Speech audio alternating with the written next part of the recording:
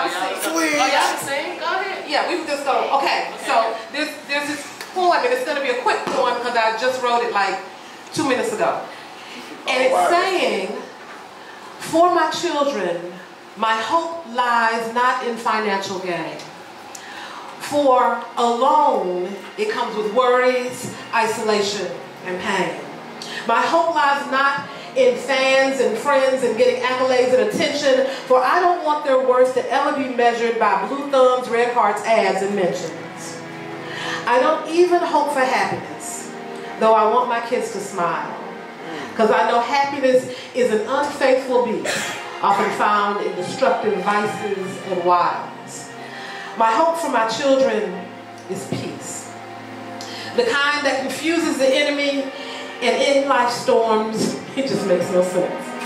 Peace in their heart, peace in their mind, peace in their life, peace in their home. Peace that allows them good sleep at night and comfort whether with others or alone.